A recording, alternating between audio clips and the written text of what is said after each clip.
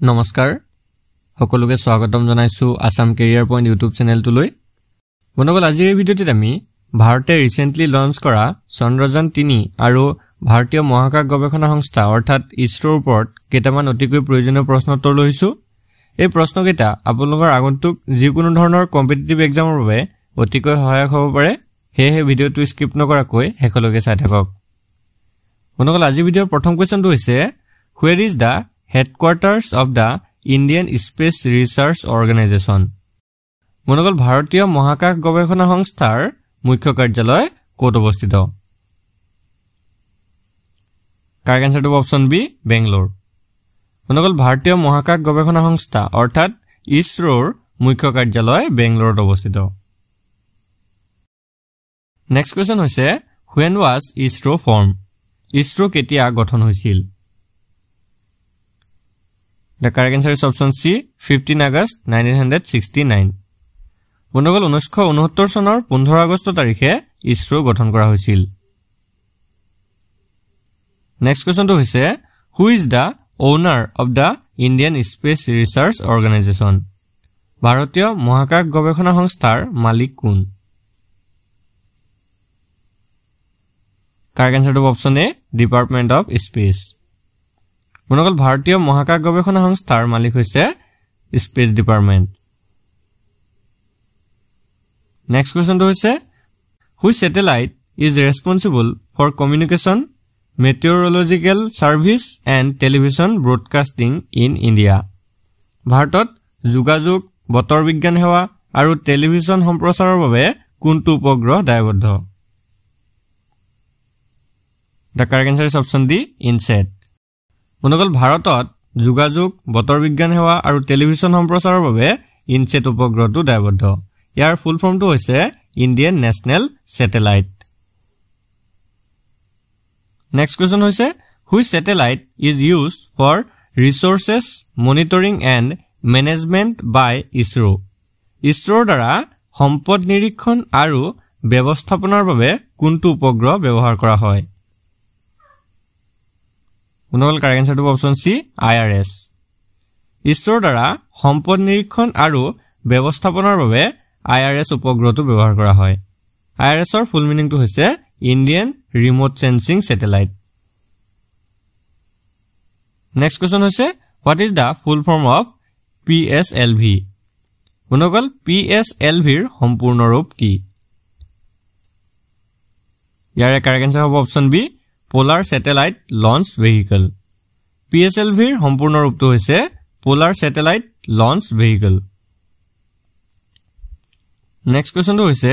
when was the first rocket launch from India ভাৰতৰ পৰা কেতিয়া প্ৰথমে ৰকেট উৎক্ষেপণ কৰা হৈছিল কাৰেক্ট আনসাৰটো অপচন ডি 21 নৱেম্বৰ 1963 বন্ধুসকল 1963 চনৰ 21 নৱেম্বৰ তাৰিখে ভাৰতৰ পৰা প্ৰথম ৰকেট উৎক্ষেপণ কৰা হৈছিল আৰু এই ৰকেট উৎক্ষেপণ কৰা হৈছিল কেৰালাৰ থুম্বাৰ পৰা নেক্সট কোৱেশ্চন হৈছে what was ISRO known before 1969 বন্ধুসকল 1969 চনৰ আগতে ইছৰো কি নামেৰে জনা গৈছিল কাৰেক্ট আনসাৰটো অপচন এ ইনকোস্পাৰ 1969 চনৰ আগতে ইছৰোক ইনকোস্পাৰ নামেৰে জনা গৈছিল ইয়াৰ ফুল মিনিংটো হৈছে Indian national committee for space research next প্ৰশ্ন হৈছে where is the Indian Institute of Remote Sensing ভাৰতীয় ৰিমোট সেন্সিং প্ৰতিষ্ঠান অৰ্থাৎ IIRS ক'ত আছে কাৰেক্ট আনসাৰটো অপচন বি দেহৰাদুন বন্ধুসকল ভাৰতীয় ৰিমোট সেন্সিং প্ৰতিষ্ঠান অৰ্থাৎ IIRS দেহৰাদুনত অৱস্থিত নেক্সট কোৱেশ্চনটো হৈছে who is the father of the Indian Space Program ভাৰতীয় মহাকাশ কাৰ্যসূচীৰ পিতৃ কোন উত্তৰটো হৈছে option B Vikram Sarabhai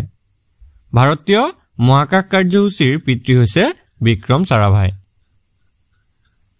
next question হৈছে when was Chandrayaan first launched Chandrayaan 1 কেতিয়া উৎক্ষেপণ কৰা হৈছিল কাৰেক্ট आंसर হৈছে অপচন সি 22 অক্টোবৰ 2008 বন্ধুসকল চন্দ্ৰযান 1 2008 চনৰ 22 অক্টোবৰ তাৰিখে উৎক্ষেপণ কৰা হৈছিল নেক্সট কোৱেশ্চনটো হৈছে when was Chandrayaan 2 launched Chandrayaan 2 কেতিয়া উৎক্ষেপণ কৰা হৈছিল correct answer two option B 22nd July 2019 2019 চনৰ 22 জুলাই তাৰিখে Chandrayaan 2 উৎক্ষেপণ কৰা হৈছিল নেক্সট কোৱেশ্চনটো হৈছে question number 13 where was Chandrayaan 2 launched Chandrayaan 2 কোত উৎক্ষেপণ কৰা হৈছিল ইয়াৰ কাৰেক্ট आंसर হৈছে অপচন সি Satish Dhawan space centre second launch pad বন্ধুসকল Chandrayaan 2 Satish Dhawan space centre second launch পেডৰ পৰা উৎক্ষেপণ কৰা হৈছিল আৰু এটো উৎক্ষেপণ কৰা হৈছিল শ্ৰীহৰিকোটাৰ পৰা নেক্সট কোৱেশ্চন হৈছে who was elected as the chairman of the Indian Space Research Organization on 15 January 2018 2018 চনৰ 15 জানুৱাৰীত ভাৰতীয় মহাকাশ গৱেষণা সংস্থাৰ অধ্যক্ষ হিচাপে কোন নিৰ্বাচিত হৈছিল ইয়াৰ কাৰেক্ট আনসাৰ টো অপচন বি কে শিৱান 2018 চনৰ 15 জানুৱাৰীত ভাৰতীয় মহাকাশ গৱেষণা সংস্থা অৰ্থাৎ ইছৰোৰ অধ্যক্ষ হিচাপে কে শিৱান নিৰ্বাচিত হৈছিল নেক্সট কোৱেশ্চন হৈছে নেম দা ফাৰ্ষ্ট স্যাটেলাইট বিল্ড বাই ইণ্ডিয়া ভাৰতে নিৰ্মাণ কৰা প্ৰথম উপগ্ৰহৰ নাম লিখা বন্ধুসকল ইয়াৰ কাৰেক্ট আনসাৰ টো option B Aryabhatta most important প্ৰশ্ন হয় ভাৰতে নিৰ্মাণ কৰা প্ৰথম উপগ্ৰহটো হৈছে আৰ্যভট্ট নেক্সট কোৱেশ্চনটো হৈছে who is known as da missile man of India ভাৰতৰ মিসাইল ম্যান বুলি কোনজনক জনা যায় কারেক্ট आंसर টো option D APJ Abdul Kalam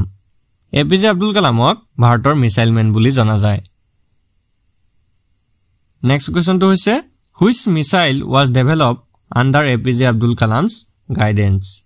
APJ Abdul কালামৰ নিৰ্দেশনাত কোনটো মিসাইল নিৰ্মাণ কৰা হৈছিল কাৰেক্ট आंसर টো অপচন সি পৃথিৱী এপিজে আব্দুল কালামৰ নিৰ্দেশনাত পৃথিৱী মিসাইলটো নিৰ্মাণ কৰা হৈছিল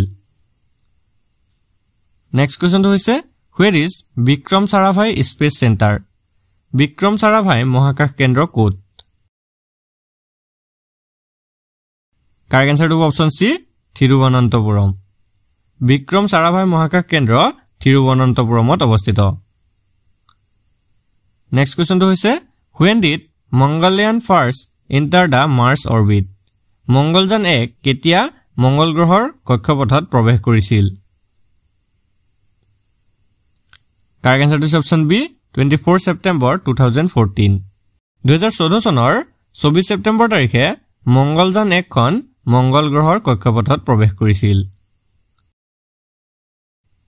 বন্ধুসকল আজি ভিডিঅ'ৰ শেষৰ কোৱেশ্চনটো হৈছে which is the first navigation satellite of India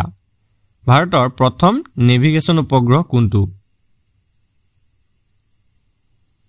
year correct answer টো অপচন সি IRNSS 1A